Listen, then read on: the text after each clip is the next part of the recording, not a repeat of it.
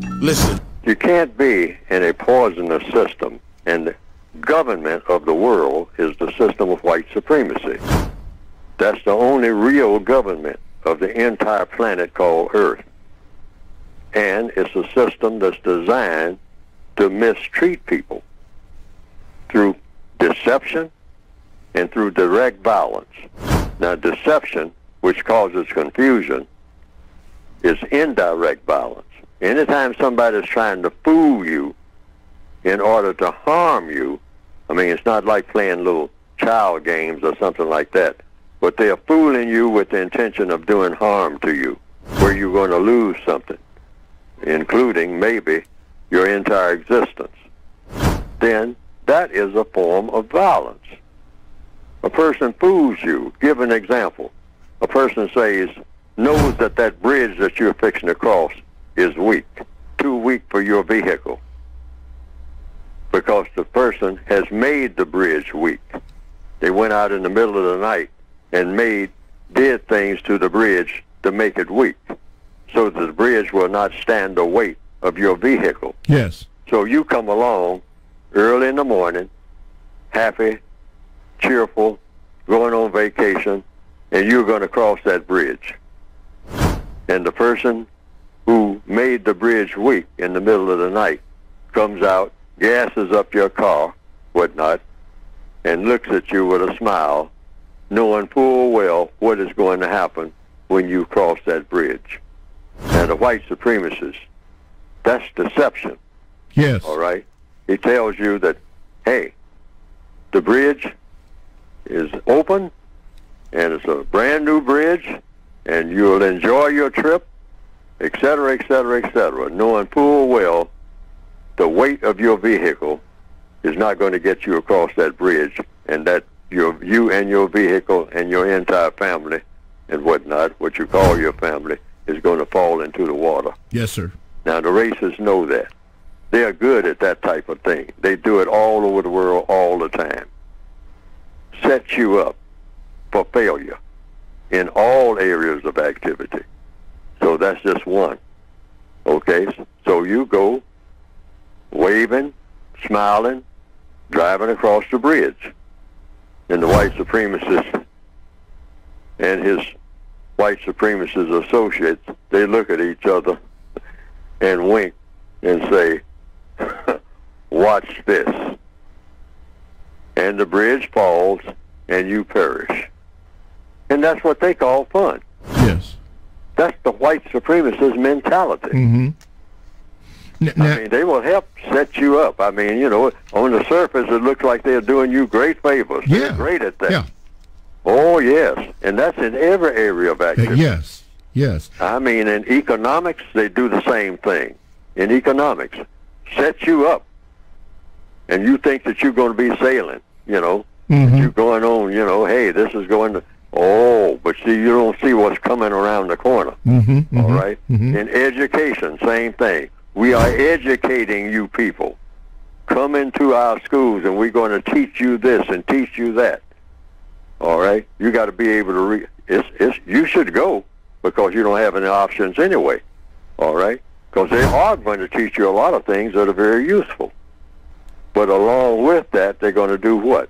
That's where the poison comes in. That's where the poison comes in. See, when they're teaching you something, mm-hmm. they're going to put a little bit of poison in it. In economics, when they're giving you something, a stack of money, somewhere in that, they got some cyanide or something between the stacks. Yes. All right? It's poison in everything that they approach you with. Economics, education, entertainment. Oh, you want to be a black entertainer. Oh, okay. They come on in. They dress you up, and they just say, how much money do you want? You know, you're going to make this movie, you're going to do this, you're going to do that. See, but at the same time, they're going to put just a little bit. They don't have to put much, because poison has a way of doing what? Spreading. Spreading. All right?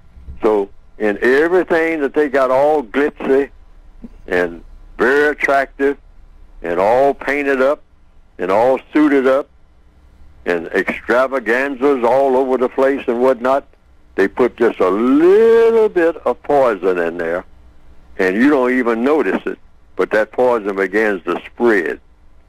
And the next thing you know, what you started out to be a festive occasion is going to turn out to be a total disaster. Total disaster. Somewhere down the road. And that's in every area of activity. Right. You've got to understand the system of white supremacy, what it is, and how it works. See, direct violence is when they just walk up and shoot you in the head. Okay, boom, yeah.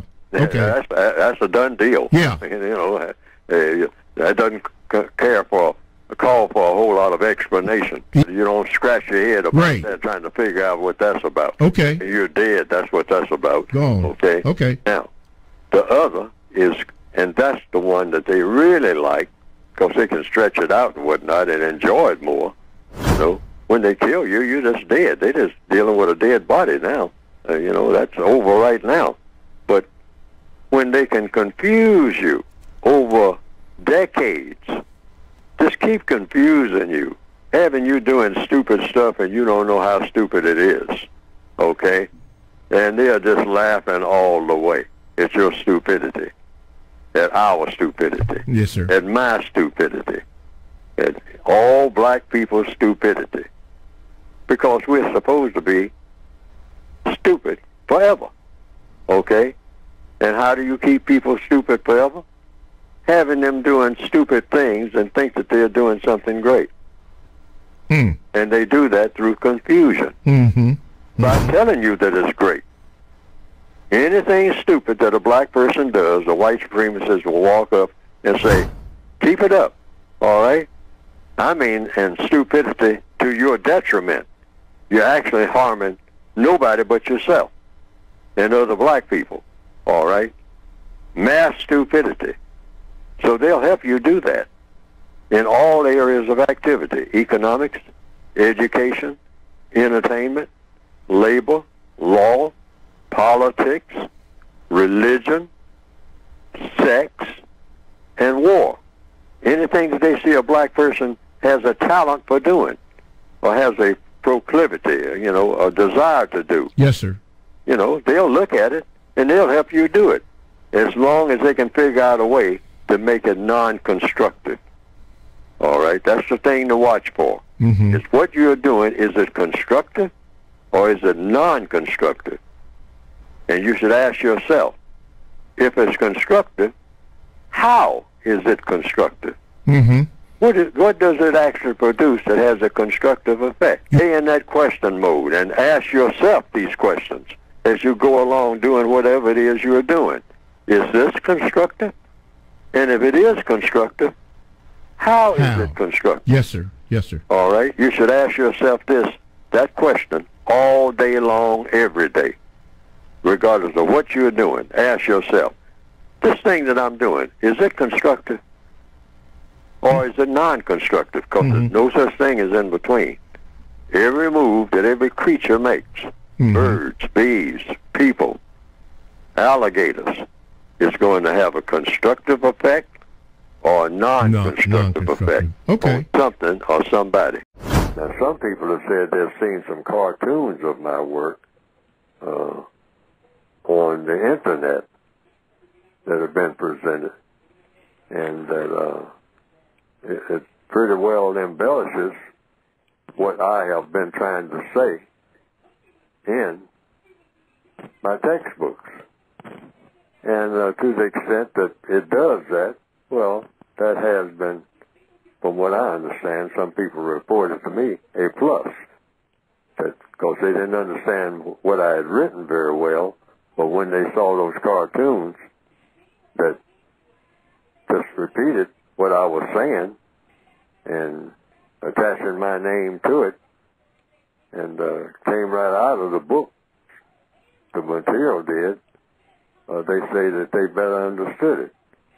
And I can understand that because people are kind of visual, particularly in the year 2021 now, more visual than ever.